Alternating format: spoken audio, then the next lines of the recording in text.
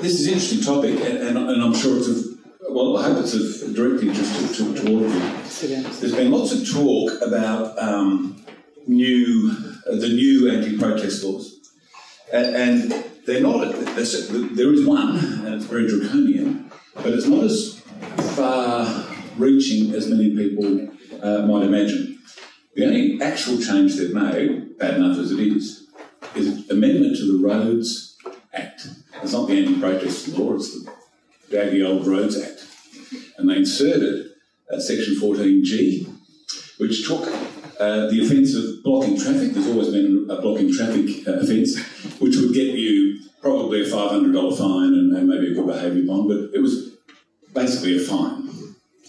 And they took that, what would be a fine, and they made it 2 years jail. Just on mad, insane impulse. You know, who can be tougher? We can be tougher. Oh, well, we'll be tougher. You know, this thing just cruised through the upper house, late night sitting, 2 years jail, and it's almost undecipherable as to what the hell it means. It literally just says, if you obstruct traffic. So, if you're old and you're on a walking frame, and you're obstructing traffic, yes, you are, right? Obviously. So, it's shocking legislation. But the good news is, and I thought I'd start with some good news, we are kicking their asses on this charge, right? Like, absolutely kicking their asses, right? I don't think we've lost one. Oh no, we have, sorry, we've lost one. We lost two. But out of about, 27. So it's not all doom and gloom, but that legislation is truly a piece of shit and it should be discarded. It's really draconian, incredibly unnecessary, and even the police wince when they talk about it to you. Because when I went down to the courts, I see the police prosecutors, they're all going, oh my God, what have we got to do here? But the police are quite good or experienced at dealing with protesters, and they've got loads of powers already, and they know it. They don't need this shit. And because they've sort of atomised it, weaponised it, I think what will actually happen is there'll be a reluctance to use it. They know if it's a ridiculous example, they won't use it. I don't think, I'm now quite convinced they were beaten so roundly in that we put through 18 just a month or so ago, after, close on a year of these people being on these shocking bail conditions. All of them hit the dust. All of them hit the dust. And they know it. And I don't think you'll see that again in an ordinary street protest. What you will see, they'll apply it to Sydney Harbour Bridge. They'll apply it to the tunnel. But I think that's about it. So keep away from those two icons and you'll probably be okay. But the more significant, it's more significant actually what's happened, then I'm absolutely standing in the worst spot, aren't I?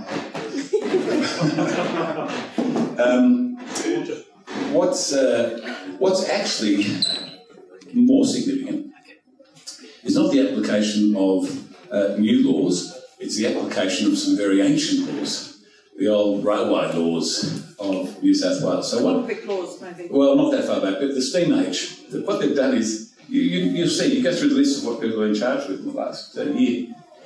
Huge numbers of them are charged with railway offences, because the railways were the airlines and the airfields of the 19th century, and people were terrified about people derailing trains full of passengers. When Ned Kelly did it, I suppose it was real, So you'll see these extraordinarily high penalties on railway offences. I was scratching my head for so long. What were the railway offences? They're 10 years jail or something.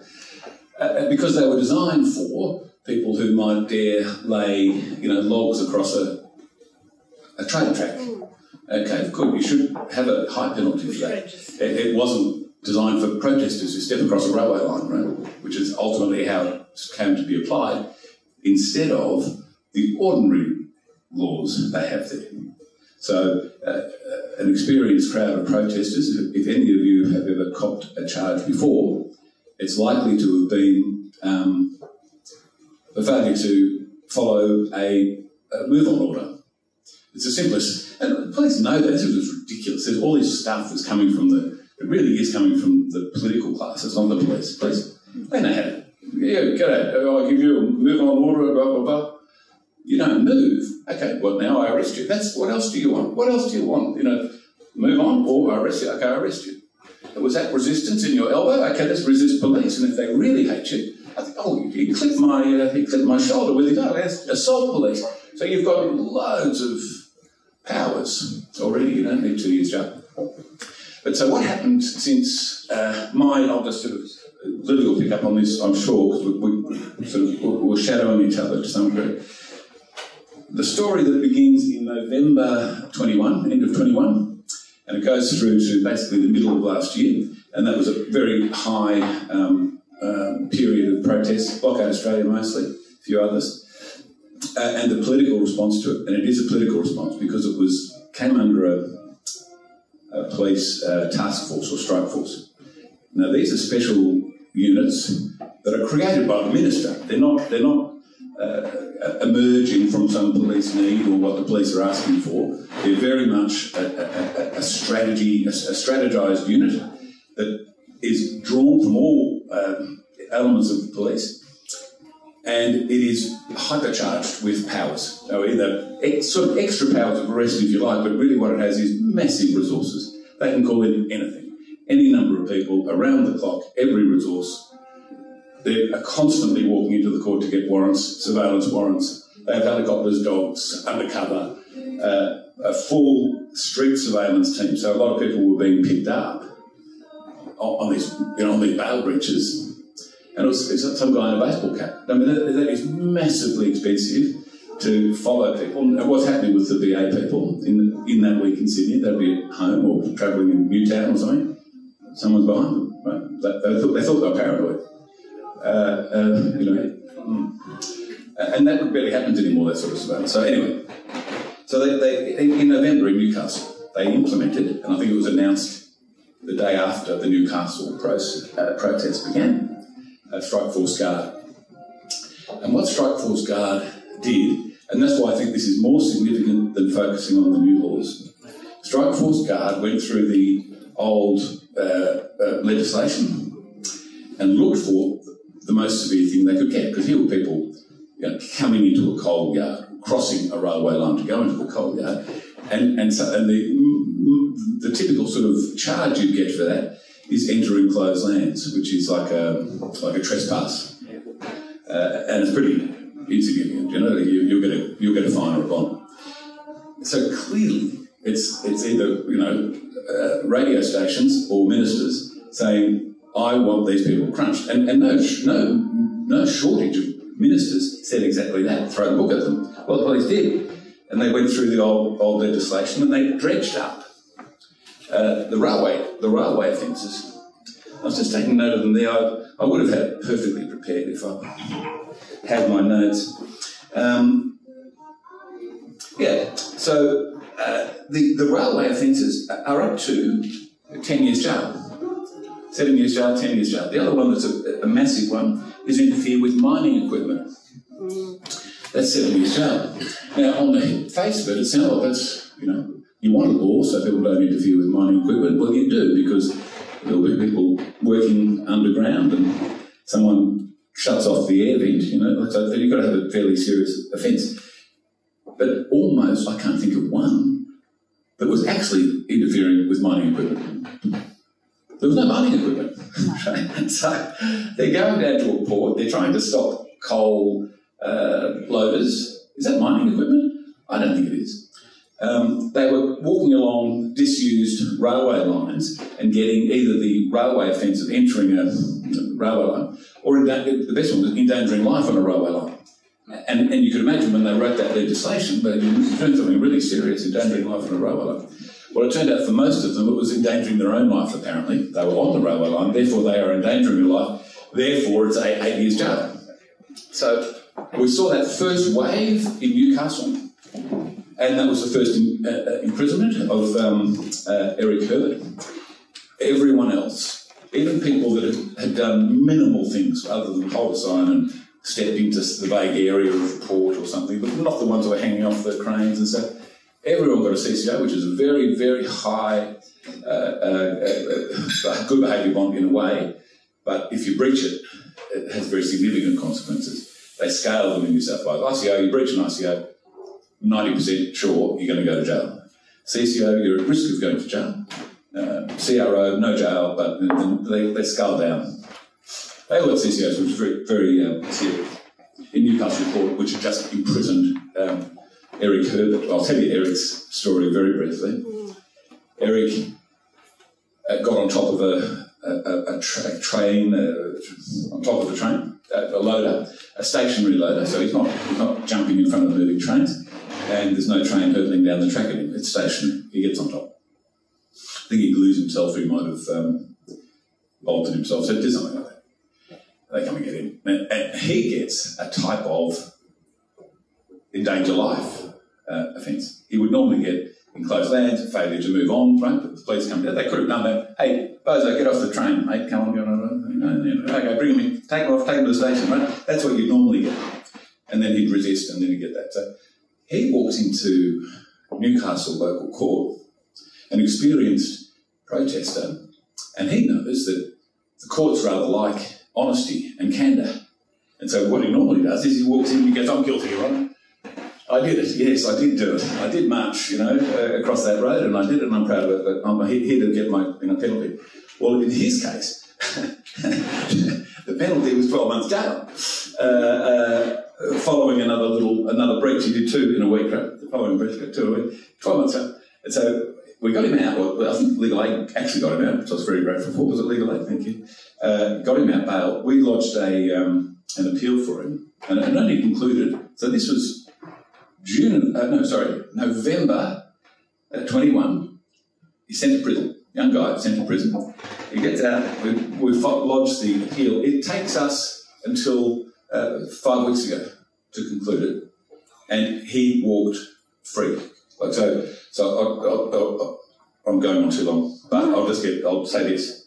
Of all the people that were arrested in Newcastle, the ones we acted for, there might have been some others, 17 of them got CCOs, high, very high, good behaviour.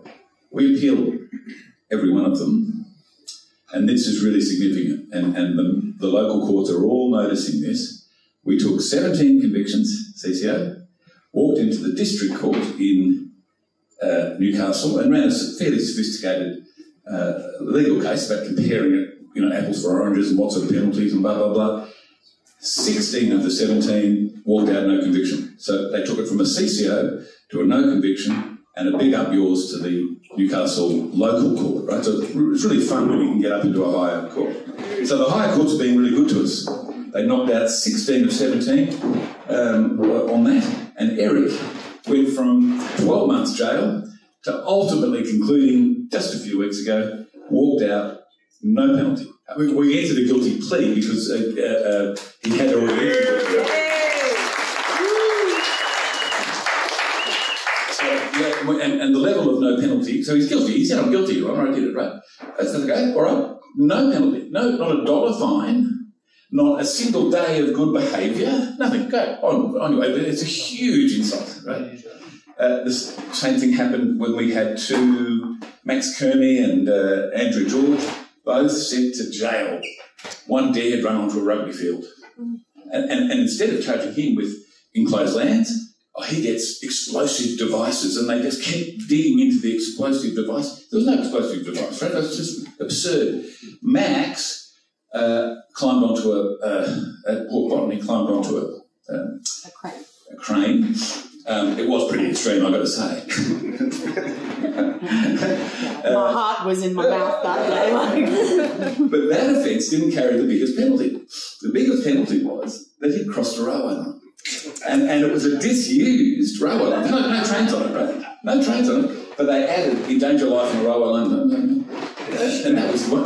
They sent him to jail. But again, unfortunately for him, he was in jail for 6 weeks. Get to the district court, boom, go home. Andrew George, 4 months, gets to the district court, go home. So it's not a miserable, it's a battle, and it's absolutely politicised because you don't get task forces and strike forces unless it's coming from the government. So it's not a controversial statement to say that. But at the moment, the higher courts are being fantastic.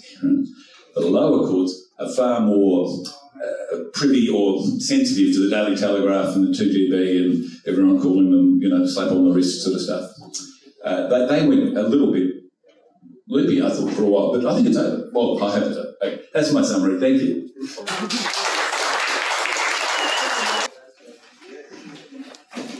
Hi everyone, thanks for having me, and thanks to the organisers for putting this event on, not just tonight, but every other month for like literally decades. So well done. Before I begin in earnest, I'd like to acknowledge that we're here today on the stolen land of the Gadigal people of the Eora Nation, and that sovereignty was never ceded. I'd like to acknowledge the ongoing resistance to colonial occupation and the ongoing violence that is used to repress that resistance. I'm going to talk today about the police, about the courts, and about the carceral system. And while I think the things that I'm going to talk about are quite serious and they do deserve attention, I just want to acknowledge at the outset as well that these are not the most violent, the most vile, or the most common injustices perpetrated by those systems. I want to acknowledge that the cycles of trauma and violence that are perpetuated and driven by those systems disproportionately affect First Nations folks, other communities of colour, gender non-conforming people, and the poor. Mechanisms of control are always tested on a society's most marginalised before they're generalised throughout the system. And I think it's important we remember that. I'd like to acknowledge that I'm going to speak tonight from my perspective and speak to things that I've either experienced or borne direct witness to. But there is a lot to say about life in the carceral colony that I won't touch on at all, because I'm not the right person to speak to you about those things. When you find the right person to speak to you about those things, listen. Finally, I'd like to acknowledge that I come to you as a humble activist standing on the shoulders of giants. I learnt everything I know about organising from other organisers, whose mistakes were transformed into wisdom by the act of recounting them to me. I hope to do the same tonight. Now, political repression, if it's done well, has many arms. There are many pillars that hold up the prevailing power structures, right?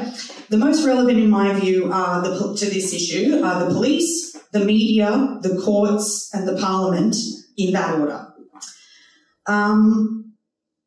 I'd like to explore, I'm going to use my time to basically explore how each of those sets of institutions is participating in political repression right now, and then offer some suggestions for sort of how we can counteract those effects. So, if you'll indulge me, I'd like to introduce you to a concept that's called strategic incapacitation. Strategic incapacitation is a set of policing practices that were developed for use against organised crime networks. The aim of strategic incapacitation isn't really to arrest and charge any person in particular. It's not even really to prevent any crime in particular. It is to incapacitate the network of people undertaking the alleged crimes. So you can see where that's going already, right? Recently, I learnt that a policing and intelligence conference took place in late 2022, and it was called the National Forum on Managing Organised Disruptive Activity. How ominous is that? It was attended by law enforcement from across all jurisdictions of Australia and New Zealand, but the shift that we as activists have experienced in the way that we are being policed obviously goes back way further than that. Mark touched on, the first person in my personal circles to be given a custodial sentence was Eric Herbert, and that happened in November 2021. The New South Wales anti-protest laws passed in April 2022, and this conference, this national forum, happened in August or September of that year. So by the time the conference happened, Strike Force Guard had existed for 6 or 7 months. So given that timing, it is not inconceivable to me that Strike Force Guard sort of represented an experiment in strategic incapacitation, and then the results of that experiment were communicated to the rest of law enforcement, the broader law enforcement community at that conference, testing it on the rat bags before you generalise it throughout the system, right? In October of that same year, so a couple months after that conference, IMARC, the International Mining and Resources Conference, came to Sydney for the first time. Previously, it had been in Melbourne, a city that has a long and proud history of disrupting that conference. I do not believe that it would have been lost on the organisers of IMARC that months earlier, New South Wales had passed some of the most repressive anti-protest legislation in the country. And then they moved it here. So Sydney, by contrast, does not have a long and proud tradition of disrupting IMARC, so it sort of caught us off guard. And then conversations were had, and it was sort of decided that we weren't going to do anything wild. We were just going to have a straight up and down normal rally, submit a Form 1, have the cops, approve it, whatever, because that was all anyone had capacity to throw together. That is to say, no civil disobedience and no protest outside of the law was in fact being planned for this conference. However, at least 44 people across 4 jurisdictions had interactions with police that were under the pretense of investigating IMARC before it had happened. Some of those people were the same people that were arrested in the Blockade Australia protests, and they were still on bail, so it provided police a reason to check on them. Some of those people had absolutely nothing to do with Blockade Australia or Blockade IMARC. I had nothing to connect me to Blockade Australia from the police's perspective, other than the fact that I picked someone up from Silverwater when they were released from custody in the aftermath of the Colo raid. My partner, and then I was subsequently questioned in my home about IMARC before it happened. My partner, who was driving a different vehicle that was registered in my name, that happens to be registered in my name, was pulled over on his way to work and questioned about IMARC before it had happened. When we were driving to the action on the day, we were pulled over on the way in and detained in the car and questioned in the car for a while. All of that for an action that was completely lawful. No civil disobedience element to that action. This is fully consistent with the principles of strategic incapacitation. So it's not about the action, it's about the network that sustains the action. That's the only reason that you go after someone whose only connection to the alleged crime is picking someone up from the cop shop. They don't just want to know who's doing these so-called crimes, they want to know who feeds them, who houses them when they need somewhere to stay, who picks them up when they need a lift, who's rocking up with a sandwich when they get released from custody. And that's basically all of the work that goes on around direct action that is integral to sustaining it, but doesn't involve doing anything unlawful yourself. And that's the thing that I really want to emphasize on this point is that, previously it was okay, and this is where, I'm agreeing with Mark that the task force is a more significant sort of development than the actual anti-protest legislation.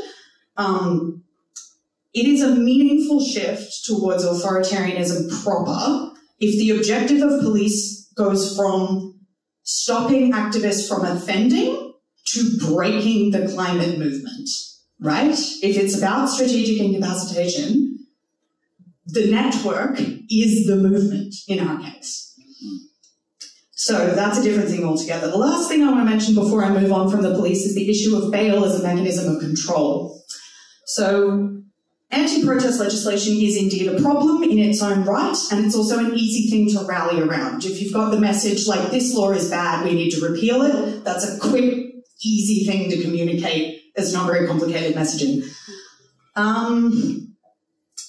However, so to date, as Mark mentioned, everyone who's been charged with the now infamous Section 144G charge that Mark was speaking about has had the charge withdrawn pretty much before they've ever made it to trial, because the cops don't want to actually have it tested. They just want to scare you with it and then withdraw it. So most recently, I believe that happened to Brad Homewood, and that charge was withdrawn on the morning of his court appearance when he turned up. And the thing is, by that time, it had already done its job. So by that time, Brad had been on bail for over a year, subjected to bail conditions that prevented him from communicating with a list of over 30 other activists, prevented from using end-to-end encrypted platforms, which is where most digital organising happens, prevented from travelling interstate, etc., etc. The combined effect of those conditions took him out of organising for more than a year. And you can only get away with imposing bail conditions that severe when you're charged with an offence that carries jail time as part of its maximum penalty.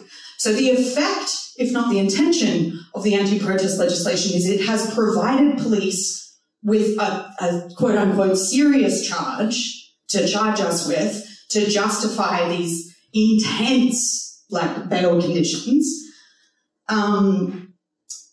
And then it doesn't even actually matter whether the charge sticks in court, because in the meantime it's allowed you to control that person and prevent them from participating in protests at all, even protests that are completely lawful. And if that's not being strategically incapacitated, I don't know what is. Then when you finally get up, then what they do is the police drag the court process out and they adjourn it and they adjourn it and they adjourn it to keep you in that on bail for as long as you possibly can be. And then you get off them finally. If you haven't been burnt off the whole thing by that experience, then you go back out, you get charged with some bullshit you didn't do, and you're straight back on bail. So they keep us in the cycle of being under these, it's literally called conditional liberty. Now, to the media. Grassroots protests, unless they are unprecedentedly large, rarely receive media coverage at all. And when we do get coverage, it's usually unfavourable, unless it's in The Guardian or something where they're like, ooh, maybe they have a point. Oh, maybe no. Oh, no, you're right. Fuck them. So there are two rhetorical devices that have been extremely successful, and I legit hear them come out of people's mouths word for word without the person realising where they got it from. The first one is the conflation of inconvenience with violence. If a protest disrupts something, especially something that makes somebody a lot of money, it is spoken about as violence. So you will often see someone saying on the news, well, we respect the right to protest peacefully, but these extremists are inconveniencing everyday people. So the construction is, if you are disobedient or inconvenient, you are no longer peaceful, ergo you are violent, right? And then that creates space for the police and the courts to treat us however they like, and for the parliament to legislate against us without experiencing any kind of public backlash. So it undermines any sympathy that activists might have received from people who don't themselves protest regularly, but care about democracy in general. The other, and it also serves to, I think it's a deliberate attempt to divide the movement into the right kind and the wrong kind of protester, which again is undermining the network, which is the goal of strategic incapacitation. The other rhetorical device that is really, really successful is the infantilization of activists as people, right? It's a classic ad hominem strategy. If you can't attack what they say, make it about who they are. This is the second iteration of this strategy that I've witnessed in my brief organising career. The previous one was that we were terrorists. Remember that phase? Oh, yeah. Yeah. So boring. Yeah, so boring. That was what they used to call us when they wanted to undermine us, and that played pretty well with some demographics, and those people will still say it, but in the general public, it didn't really catch on because it was just a bit hysterical. Everyone was like, calm down. So they switched it up, and we went from being scary, dangerous, powerful terrorists to whinging, petulant children, right? And that does two important things at once. The first is, again, it's undermining that sympathy, and the second one is it diminishes protest itself from a legitimate and necessary form of political participation to essentially a public tantrum, right? So it disconnects protest from power, it disconnects it from the issue that it was even speaking to, and just makes it an annoying, self-indulgent performance. It transforms an active citizen into an angsty teenager, and it transforms civic participation into essentially a very elaborate role-playing game. Perhaps most importantly, it works to destroy the notion that there's a damn thing you can do about it. Now to one of my all-time favourite role-playing games, which is the court. The whole idea of a magistrate, right, is that they are somehow magically, inhumanly impartial. But they are human, right? They read the news, they listen to the radio, they get stuck in traffic, and they're just as susceptible as anybody else to getting caught up in a moral panic. The magistrate who initially sentenced Violet Coco to 12 months, when she was handing down her sentence, unconsciously parroted something Dom Perrottet had said on TV like 2 days earlier, okay? And that she wasn't quoting him, it just like came into her mind and out of her mouth and onto the court record. And now that's like immortalized in the court record. And finally, just to close that loop, all of those things work together in concert to open up more political space for parliamentarians to create more repressive legislation and kick off the cycle again, and we go around again. So what is to be done? I'm taking suggestions. But don't worry, I did prepare some earlier. So first of all, we've got to get educated. And we don't have to get that education from a university or a textbook. I'm movement trained. Other activists gave me these skills and I owe it to them to pass them on to other people. I will train anyone who comes at me, but we need to understand the jargon. We need to understand our options. We need to know our rights and we need to weaponize bureaucracy. When it comes to the legal system, the sad fact is education equals agency. We need to see the courtroom as just one more front on which we are fighting, not just like an annoying bureaucratic process that you fumble your way through after the action. We will never be better resourced than our opponents, so our only option is to be smarter. Not knowing about the law or not believing the law to be a legitimate source of authority doesn't mean that the law can't hurt you. Know it, learn it, understand it, teach other people, act on it. Exercise your goddamn agency. It's like a muscle. If you don't use it, it atrophies. That extends to when you're talking to your lawyer. The thing with lawyers is that they are trained to get the best outcome for their client as an individual. The movement in general is not their remit. That doesn't mean that they don't, like, as a person, want the movement to succeed. They very likely do. But the only way that they've been trained to practice law is through this very individualized lens. So go out of your way to find a lawyer that understands that distinction, but also help them understand that distinction. That's not what they're trained to do. We can't expect them to get that, like, straight away. But having said that, always remember that they work for you. They take instructions from you, and if they are not following your instructions, you should probably get the hell out of Dodge and get a new lawyer. They can give you advice, but you are in the driver's seat, so don't piss about, take the wheel. The more you have educated yourself, as I was speaking about before, the better equipped you will be to be firm with your lawyer, should you ever need to. So that's my TED Talk on agency. Now I turn to solidarity, which is, I think, the most important weapon that we have against repression. We need to stop dissing each other. Once more, for the people at the back, we need to stop dissing each other.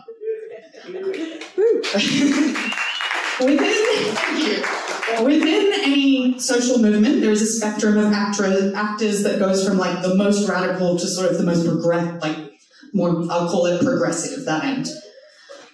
I am so bored of conversations about which end of that spectrum is more effective or represents a better strategy or which one's better than the other one. I would love to see us break apart this whole paradigm that those two approaches are mutually exclusive or even in tension. The progressive end of that spectrum lends a movement as a whole its legitimacy. But legitimacy on its own can be placated, undermined, diluted, and ultimately ignored. The radical end of the spectrum gives the movement as a whole its urgency, but urgency on its own can be isolated, excluded, dehumanized, and ultimately, if current trends continue, imprisoned. We need radicals. So first of all, we need to just get over ourselves and accept that both ends of that spectrum are at their most effective in the presence of the other one. And accept that we need radicals to expand the horizons of what is possible, but we also need progressive to be implementing whatever is currently possible. We are a lot better at doing that for each other when we're doing it on purpose. We do it accidentally sometimes. We manage to line up. But when we're doing it on purpose, we're way better at it. When Blockade Australia got smashed by police, people were literally still in custody while people were like posting hot takes about everything they'd done wrong. We gotta stop doing that, man. We gotta stop doing that. That's the moment where moderate, respectable voices need to come into the spotlight and go, actually, they have a point, and how you're treating them is not okay. That's like, yeah. If you legitimize the radical end of the spectrum, you are by proxy legitimizing everything that is less radical than that. So it's ultimately gonna, like, if you are in a organization that wouldn't have necessarily done what those people did, but if you legitimize that, imagine how good you look now, right? And then when we're doing that for each other consciously, we can work together to drag the Overton window over, and we actually kind of good cop, bad cop them in a way, ironically, right? Like if that works on us, surely it'll work on them. So when people are getting smashed by repression, back them in, even if you wouldn't have necessarily done whatever they did.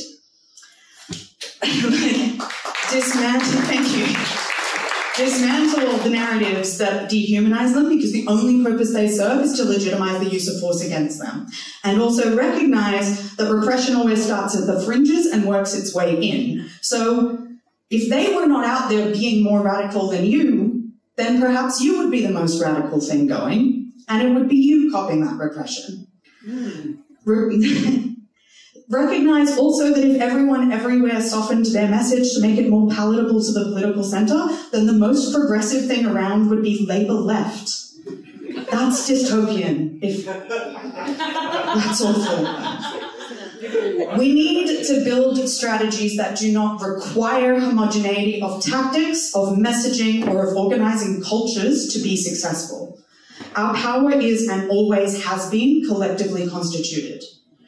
If you believe in that notion, it follows that preserving the collective and the relationships through which it is manifest is always more important than any individual action or event. No. Look around you, like in this room. This is the team. No one is coming to save us.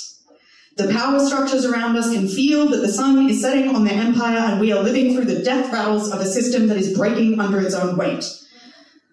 Even if the people at the top wanted to save us, and I don't believe that they do, they actually don't have the tools. It is us who will invent the tools that will solve the problems that are before us.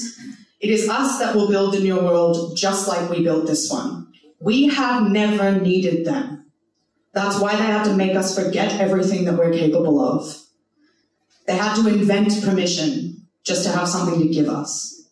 Thank you.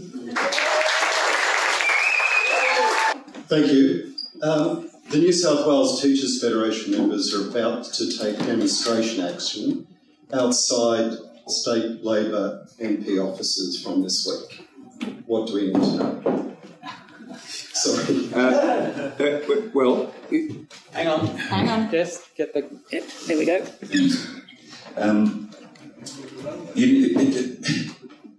Stop telling people to plead guilty as an first impulse. So one of the things that worked against them, police that is that we said plead not guilty. We had to plead not guilty. It was 2 years jail. And they were going, they were sort of taking the piss out of us. Oh, come on, mate, they're not going to get fucking jail. Well, it says 2 years jail, and one of them actually has gone to jail, so we're going to plead not guilty. And we're going to ask for trials or hearings, right? So instead of, after a protest, normally, there's 20 of you arrested, but by that evening it's dealt with, or the next morning it's dealt with. No, we're going for 20 hearings and 20 days and big resources. And I think that actually, they realised it, right? So anyway, my point is this. You don't have to study the law. You really don't. I mean, there's lawyers, right? Don't study the law. Don't waste It's good to do, though. Well, yes. Well, yes, okay, I agree. But study the charge. If that charge has a high end on it, if it's something strange about it, right? It's got years, it says years jail, please plead not guilty, which is counterintuitive to what everyone's done for 20 years, because you just want to get your fine and move on. So that's the danger. Now, they may or may not apply these there's only one new one, which is the road one, right? And the Crimes Act. And the Crimes Act. But a whole host of other things they're now sort of accustoming themselves to. Oh yeah, we could do that, we could do this, we could do that. But mind you, I don't think it's going to happen. I think they've come through that. They've come through the COVID. The really a sour mood towards the police and those powers. The police themselves don't like it. The police themselves didn't like enforcing the COVID, the anti-protest COVID stuff. They didn't like doing the street protests. So it might be as grim as we first feel. That's what I'm suggesting. Thanks. I feel like you were talking about preventing getting arrested in the first place, which is the prelude to Mark's entrance. Mark comes into the picture after someone's been arrested.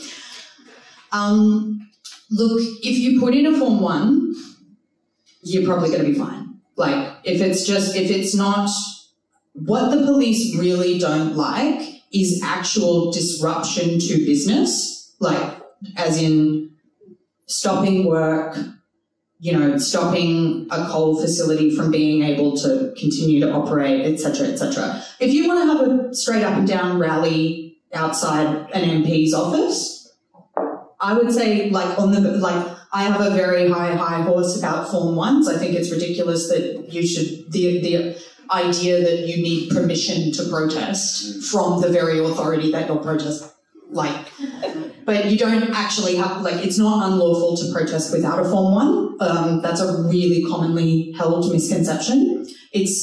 Submitting a Form 1 basically just makes it slightly harder for the police to disperse you and it reduces the circumstances under which they can give you a move on direction lawfully. If you put in a Form 1, really unlikely anybody's going to get arrested. The other thing is if it's the Teachers' Federation, and here's where the politicking comes in, when they were introducing these protest laws, obviously all the unions were like, we get you elected every fucking time, and you're going to turn around and criminalise us? As a party, you were born out of a protest movement. What the fuck is this? My analysis, and this is just my analysis, do with it what you will, is that they are very reluctant to use it against union demonstrations. They're excluded. It's in the legislation. Well, there is a carve out for them. So the unions, so they were passed under the Perrottet government, but in order to get Labor's support to pass them, they had to make a carve out for industrial action.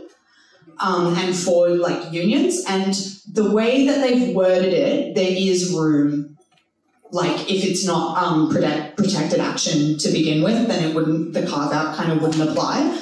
But I think that they are extremely reluctant to use it against unions because they know that then the unions unions are already kicking up a shout out to any union comrades in the room who've been involved in the pushback, the sort of internal struggle to get Labor to even consider repealing it, the Minns government. That is exactly what they had to promise the unions they wouldn't do to pass it. And so I think it's too soon. Though, maybe in 10 years, everyone will have forgotten that we had that conversation and then they'll whip it out. But, yeah. Okay, you're the next person here.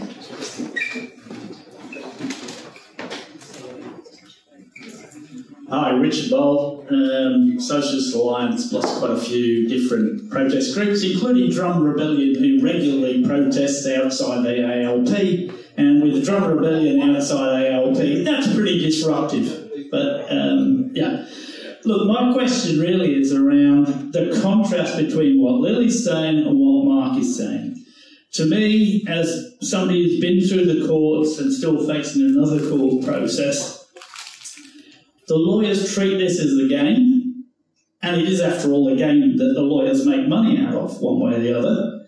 I think my lawyers just made money out of the police. I've no idea how much they made out of them, but They just made money out of the police because I got off, therefore, and that was very useful.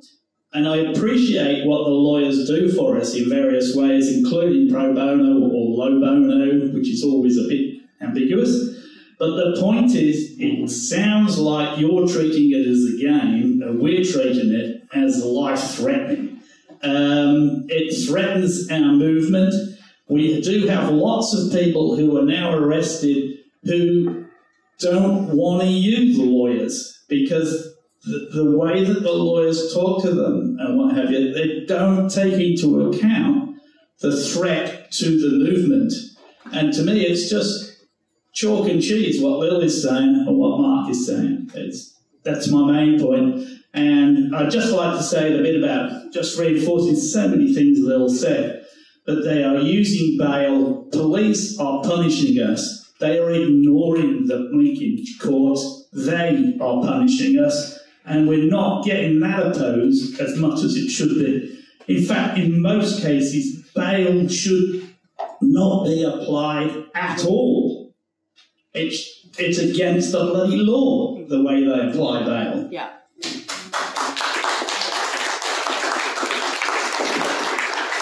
Okay. Lawyers first. Can I defend myself first? Fuck you. Please, give me a break too. I've busted my ass on these cases. For you to say that really offends me, right? Really offends me. And I got loads of people out of jail that would be in jail because I cared about it. So please, leave me out of the group discussion. I can tell you the real problem is finding a lawyer. This idea that all the lawyers, blah, blah, blah. You're the man. I couldn't get lawyers. When there was 25 people in Surrey Hills having a horrible bloody time, I couldn't get any lawyers in Sydney to do it. All of them had this, oh, they're the radicals, they're the, oh, if it was Greenpeace, or, oh, whatever. So your problem is not dickhead lawyers, your problem is getting lawyers, right? It's a real problem. And in terms of every other point you made, I thoroughly agree with you. But don't turn it on. Hashtag not all lawyers, Mark. Well, lawyers aren't magistrates, right? So this was what you said, Richard, was very, very commonly said. It's actually took me a long time to okay, what's going on here, because people are really pissed off about bail, as you should be. I'm not justifying it. It's like I was suggesting I would accept this sort of bail, right? This is outrageous what's happening on bail. But what are you going to do about it? Now, that's really interesting. What are you going to do about it? Oh, we'll take a legal action. There you go. So call the lawyers, right? So that's one thing, and we have done it, just chipped away at those bail applications. If you don't want a lawyer, well, what are you doing? What will happen to you? I don't care. I've got no, what do you call it, horse in the race, I don't care. But the people that have self-defended, and you saw it in that first wave, were decimated. Decimated. Everyone I know the law, and I do, but I don't know what, for whatever reason, but just look at it statistically, they were whipped. And anyway, so the problem is not dickhead lawyers, the problem is finding any lawyers. And can I say this? A lot of people have law degrees now, a lot of people work as lawyers and have good instinct, for constitutional law, something like that. They're probably not the people you want. When you're facing the force of police and they're dragging you away and they're putting you in a cage and they're dragging you to a magistrate, it's not the academic from New South Wales who talks about the Constitution that you really need, right? You truly need criminal lawyers. Criminal lawyers are used to getting in there, getting people out. You're right, that's what they do. They get in to get you out and leave everything else to you. That's what I'd suggest you have as a front line. You have two sets of, as you strategise differently, I'd strategise differently on your lawyers. You want grunty criminal lawyers used to getting the call late at night, turning up the next morning, Your Honour, release this man, You want them to do that. And then you do want high end, because if you want to challenge those bail laws, what are you going to do? Stand outside the court? Change the bail laws? Well, you could. I would as well. But how else do you do it? So that's my view. Thank you. Okay, Bill. Thanks, Richard. this is sort of what I tried to touch on in the section of my speech where I talked about sort of having a good relationship with your lawyer. Like, you want to be in a position where you can have a frank conversation with your lawyer. And if you don't feel like they're hearing you, they're like understanding the distinction that you're trying to make. Because, I mean, like, notwithstanding all the work that Mark has done for free for the movement, like, there are a lot of, there's a lot of experiences that I have had people. So just for context, I do a role that is often called legal support within the movement. So I support them. I give people a legal briefing before they go to an action where there's a risk of arrest.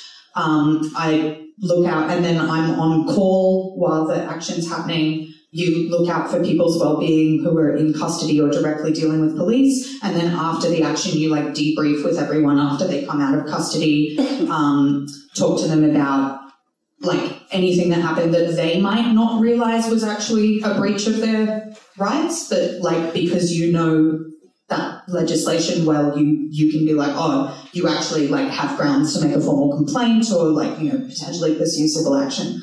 Blah, blah, blah. So I have had lots of people, like I've supported lots and lots of people through the court process. And I really, you know, there are themes that come out like, oh, tell the magistrate you're sorry.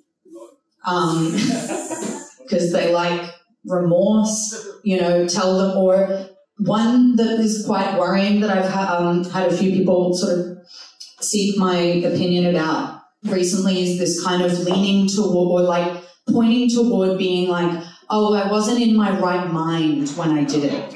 Like this, yeah, right? Which leans into the exact narrative I was talking about where protest is like a tantrum or like an expression of your feelings rather than like a way of participating in democracy.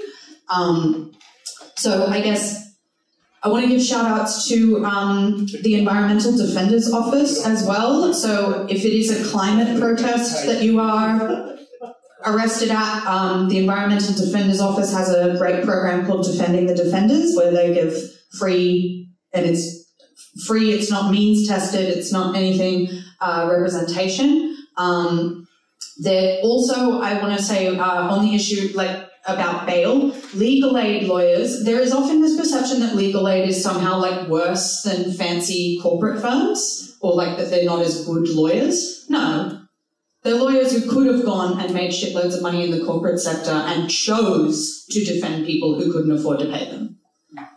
All right? So that's the first thing about legal aid. Second thing about legal aid is because they defend people who can't afford representation, they deal with bail like all the time. Like they're dealing with the crimes that and the offences that generally like marginalised people are charged with, not like embezzlement and stuff, right? So their bread and butter is bail. So if you need a bail variation, like legal aid does them like all day. Like they're in court like all day getting people out of like getting people's bail varied.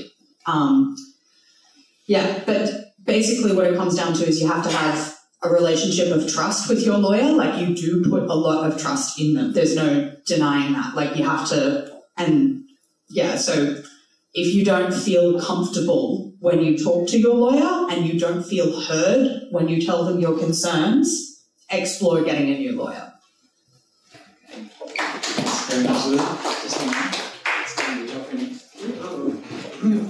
Okay, I'm Joffrey. Thank you, Lilli and Mark. And I appreciate what both of you just said. Knowledge is power. Our ignorance is their power. I want to call attention to a failure we had back in 2011, the Occupy movement. And I think one of the reasons we missed that golden opportunity was because the desire of certain groups to take the lead and to control the movement.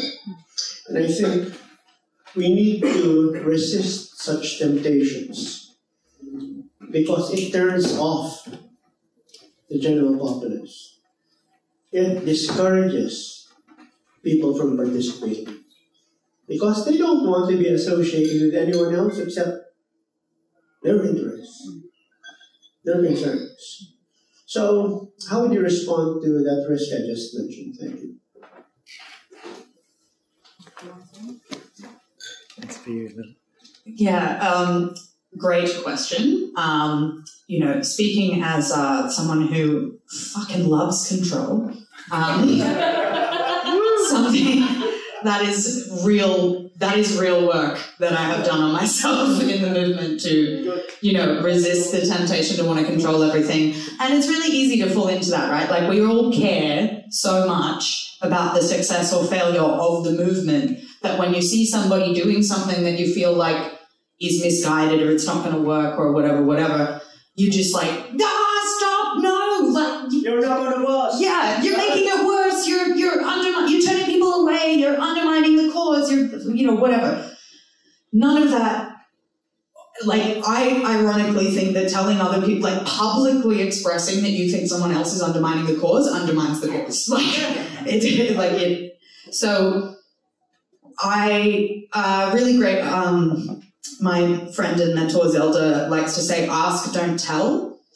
When you see other organisers doing something that you don't think will work, ask them why they think it will work, rather than tell them all the reasons that it won't.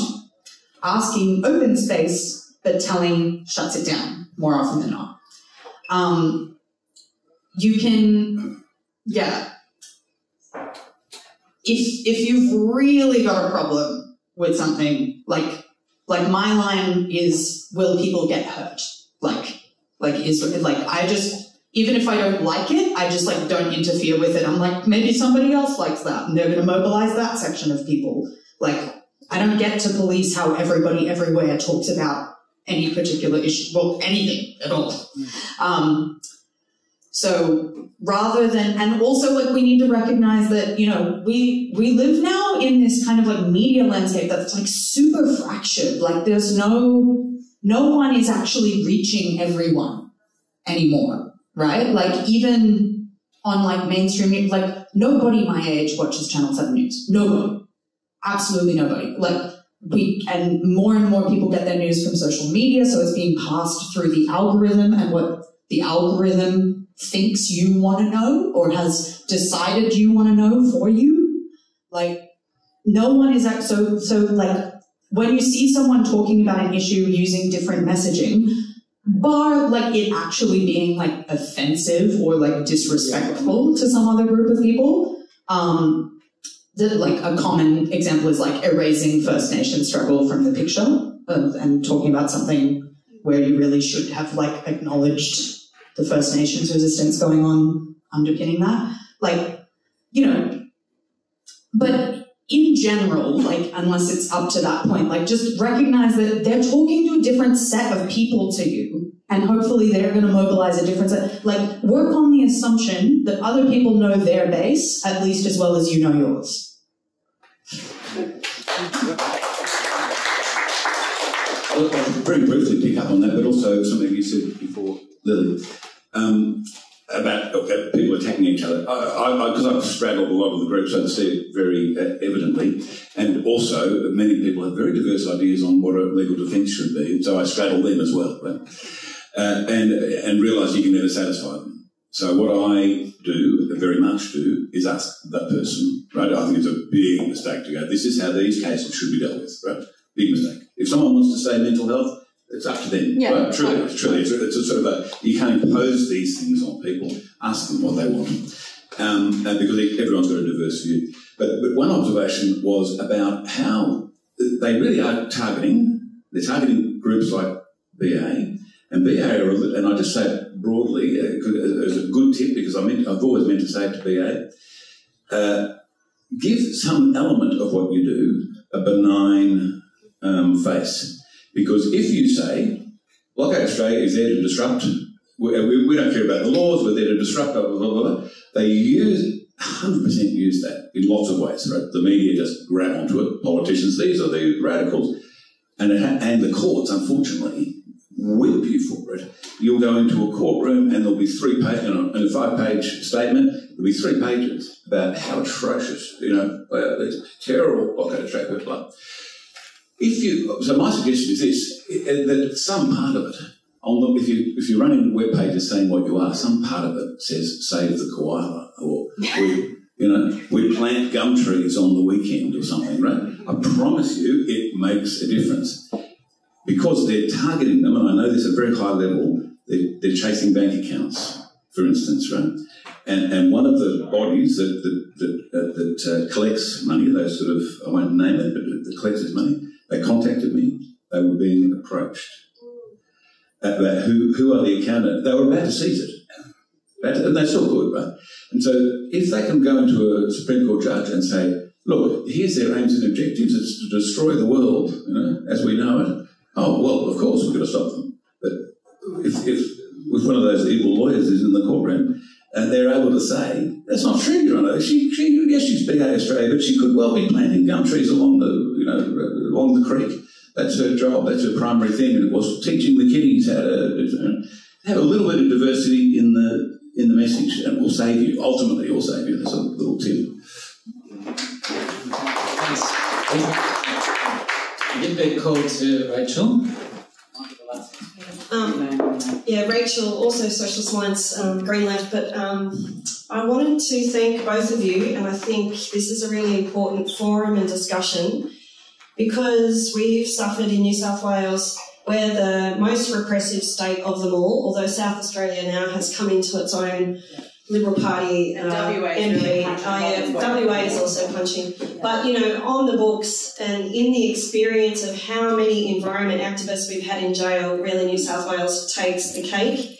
And I think it's 6 environment activists now who have been in jail for more than 2 weeks. So there's, Andy, Sergio, Violet, and so on. So, I think I've been active for 30 years and we have entered into a really repressive phase, but it's not just Australia, it's the UK, and it's the UK really set the bar with the bail conditions and Australia is following suit.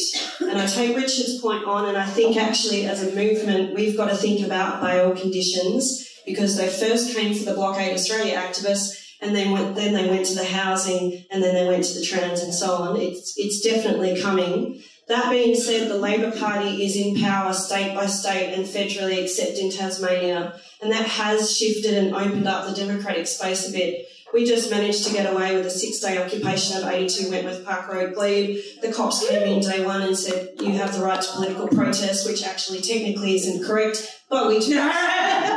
So, that democratic space, as Lil was saying, we've got to actually flex that muscle.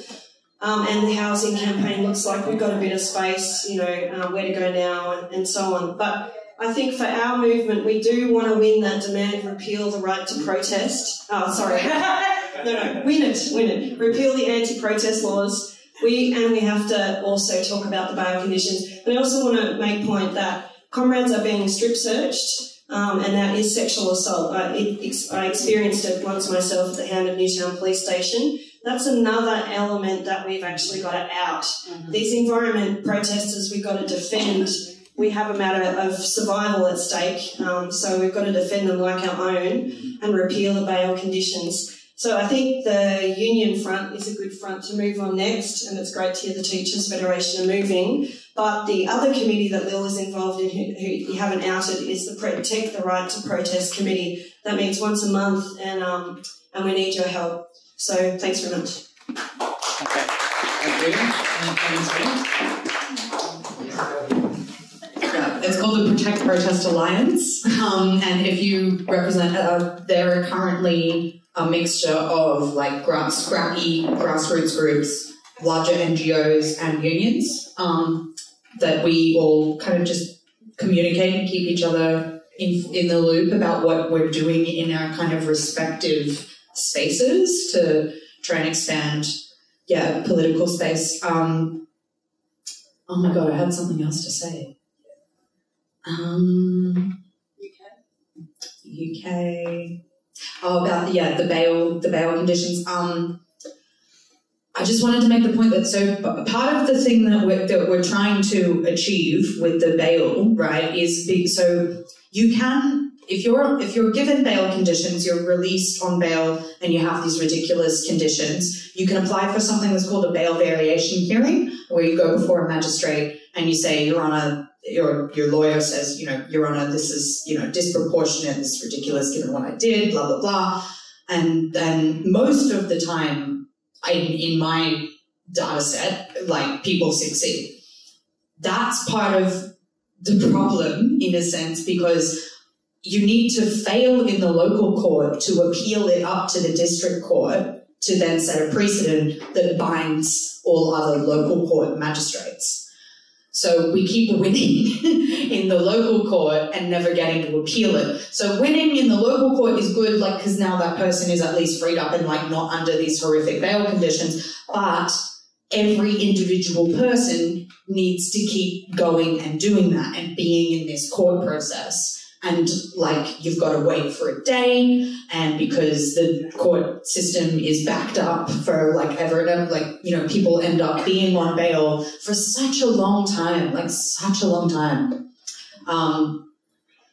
So if you find yourself, and as Rach was talking about, sort of the first they came for Blockade Australia, we are seeing the non-association conditions in particular. So when they tell you can't speak to another person, they've tried on ridiculously vague things. They've tried to say you can't speak to any other protesters. What? How am I supposed to know if my chemist is a protester on the weekend? It's unenforceable, but that gets thrown out by a magistrate because the magistrate is that doesn't mean anything. The cops write them, the cops come up with things to try on, and then you put it in front of a magistrate, and the magistrate says, that means nothing in law, unless you get a real psycho one, which they are out there. And then finally, the last thing I just wanted to give a shout out to, as Rach was kind of listing off different states, Disrupt Barto Hub really need our solidarity at the moment. Over in WA, they're getting the same stuff that happened to Blockade Australia, where the conservative, supposedly pro-climate but not radical NGOs are this is not an acceptable way to protest. Stop it. That's how I read their tweets in my head. Disrupt Barto Hub really need people going into bat for them right now. So they were arrested on their way. They went to the home of the CEO of Woodside. Now, all they were going to do was spray paint the fence and then leave. And the media is reporting it like they were going to fucking burn her house down. She's I feared for my life, and I thank the WA police force for protecting me in my home. They're making it sound like they were going to fucking kill her, and all they were going to do is paint on her fence and then leave. And this narrative, again, see it? The conflation of inconvenience and disobedience with violence. They are making it sound like that she was intimidated and shouted at and endangered, exactly, like she was actually in danger. And the other person who needs our solidarity is, if you look up the Bob Brown Foundation online, her name escapes me right now, which is awful, but there's a woman who is currently in custody, in jail, serving a sentence for protecting forests down in Tasmania, and there are details on the Bob Brown Foundation website for how you can write to her. So I encourage everyone to do that and tell her that she's a legend. Legend. Thank you very much, Lilli and Mark. I want you all to give them a round of applause for that.